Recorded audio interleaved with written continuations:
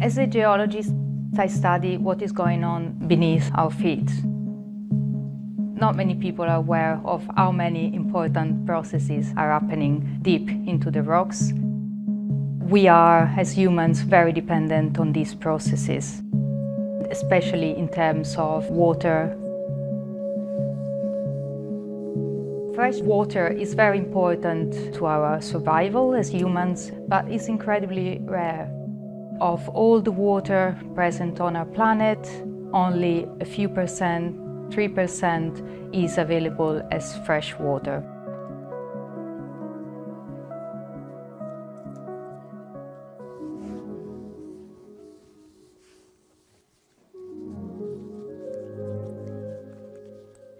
So we are walking now on an active riverbank.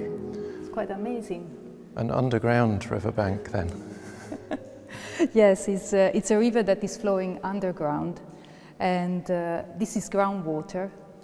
But normally we actually don't see water flowing out of the rocks this way underground.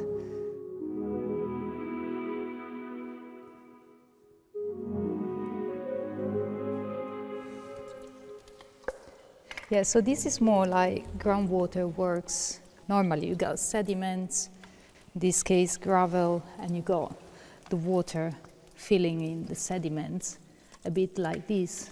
Oh, look, it's coming down.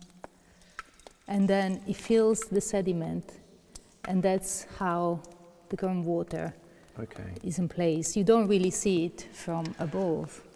If the rock is a good storage for groundwater, it can contain a lot of it. A big part of the volume of the rock is actually made of water. So even though we can't see it, it's under our feet. There's water within the rocks that we're standing on then. There is water within the rocks, and when we use groundwater, we tap into this rock and we extract the water. Either through wells, sometimes pumping the water out, but also sometimes when it comes out in springs, for example. That's how we use the groundwater that is contained in the rocks. So the natural pressure is forcing the water out in that case, yeah, in the case of springs. Correct. Yeah.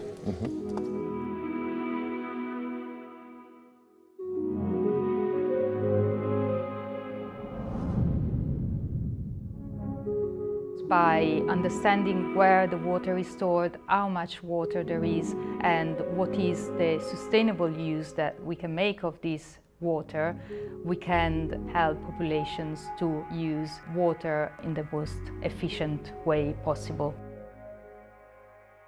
Another reason why it's important to understand groundwater systems is that sometimes they can be contaminated, and they can be contaminated by humans, but they can also be contaminated naturally by chemicals like arsenic.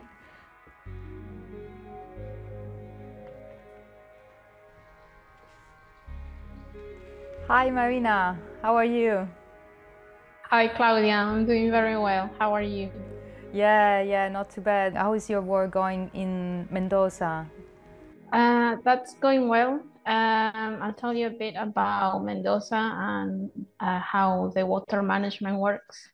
So Mendoza is next to the Andes Mountains, and the main source of water for the province comes from snow because rainfall is scarce. So the main source of water in summertime comes from the thawing of the snow. And where water does not arrive or is insufficient, groundwater is used. The groundwater quality is it's okay in some areas, but there is an issue in the eastern area of the province where, because of the geology, there's quite a lot of arsenic present. To extract groundwater, people use conventional windmills and a local traditional bucket-type well that is operated manually. Studies in the area show that the origin of arsenic is related to the composition of sediments from the Andes Mountains. So arsenic is present in groundwater because of the conditions underground. For example, a certain pH, high presence of fine sediments, or the balance of oxygen. This causes arsenic to mobilize or be released from the rock to the water. In Latin America, there are several removal technologies available. However, it is important to develop technologies and methods for small-scale operations and rural environments like in Mendoza and other arid environments in the world.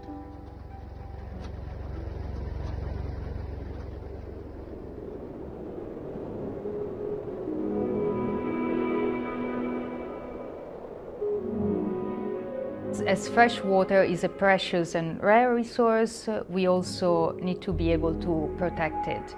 We have to be mindful of the ways that we can pollute aquifers. Economic activities at large scale, industry and agriculture have an impact.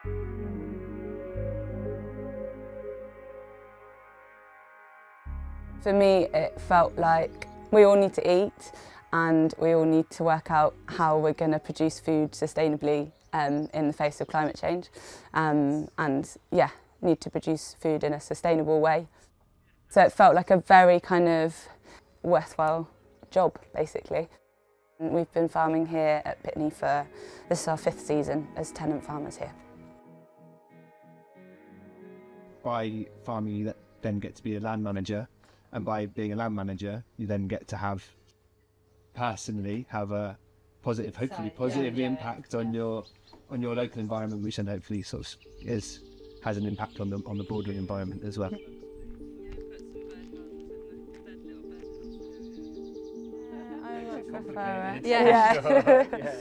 So these are the tunnels, and they're really useful for this time of year, the hungry gap. So this is the point where in the field, we've just started to cultivate. So the last of the winter crops are being turned into the soil, and the new crops are just being planted, but they're not ready yet. So it's the time of year when there's the least amount to sell, basically.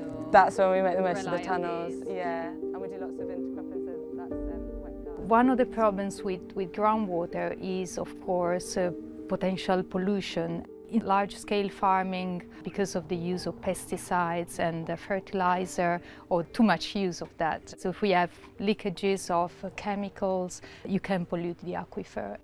Then it's very difficult to get rid, actually, of this contamination.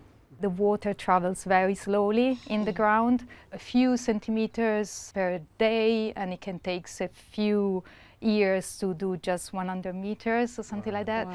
So you see that the process of cleaning up an aquifer can be very time consuming and kind of technically challenging. I think farming has been a big emitter up until now, but I think it has a huge potential for being one of the solutions. Organic farming doesn't make use of using chemicals, either chemical fertilizers, chemical herbicides, pesticides, fungicides. In organic farming, we rely on natural systems and natural cycles, but also natural sources of fertility, and utilising the local ecology and cultural practices to combat diseases and pests.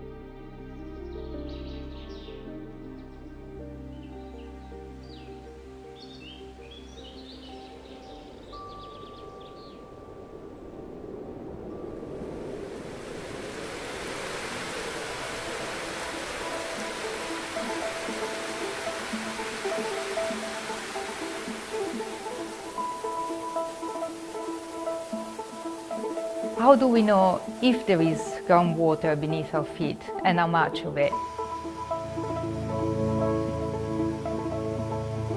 Traditionally, we dig into the ground, make boreholes to tap into this groundwater, into these aquifers. But these traditional boreholes reach from tens to very few hundreds meters.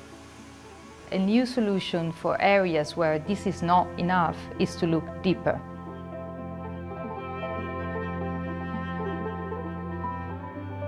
For looking very deep into the rocks, we also need new data. We are now using a special type of data, geological and geophysical data, that has been traditionally acquired and used by a completely different industry, the oil and gas industry. We've been able actually to recycle data. So as a side effect of their activities, we are left with a huge geological and geophysical database which can tell us also about aquifers that lay hundreds to thousands of meters beneath our feet.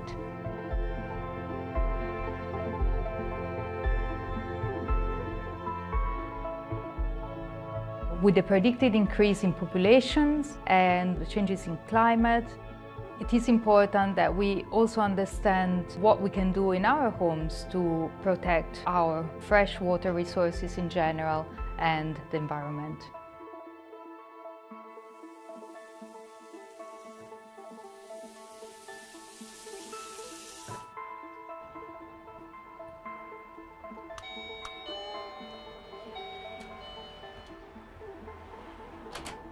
Hi! Hi! Come on in! So thank you so much for having us, for inviting us into your house.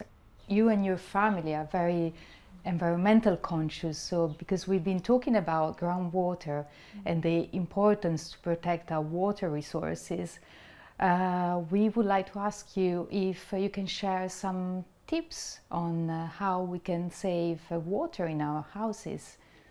It's my pleasure to have you here today, Claudia. So yeah, I'm very happy to. So the first thing is just general good maintenance, I suppose. Make sure that our taps don't drip, fix any leaks that we've got, don't leave taps running when cleaning teeth, and generally waste as little water as possible. We've also made some changes. We've fitted Pulse Eco shower heads. We've had a hot water tap installed. There's a tank of nearly boiling water that sits under there, and it's a very, very efficient way of reducing your hot water usage and also your water usage. I see that you got some glass milk bottles, right? So by doing that, by recycling more, reusing a lot of this material, we can also reduce the amount of water that we use to produce all these materials.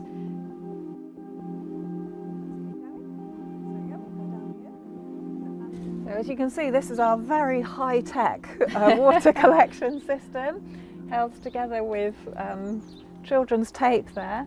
But what this does is it collects the rainwater as it comes down that pipe, which gathers everything from this side of the roof. And then this pipe takes the water all the way down to the bottom of the garden to the water storage down there. So down here we've got the raised beds, and we've got 4 water butts for water storage. 2 of them are connected directly from the pipe that gathers water from the roof of the house, and then we have 2 additional reserve water storage containers as well. Thank you so much for sharing all these tips. It's very interesting to see how we can all make a difference, and they are quite simple tips that we can all implement in our houses. Absolutely, my pleasure.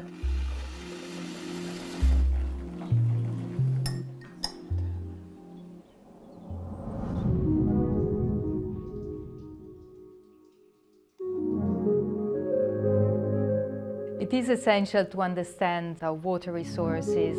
Like the ground we stand on, it supports our way of living. We are expecting problems with overpopulations, and the increase in industrial activities and agricultural activity will put more and more stress on our resources. And therefore we have to be very mindful of the way we use it.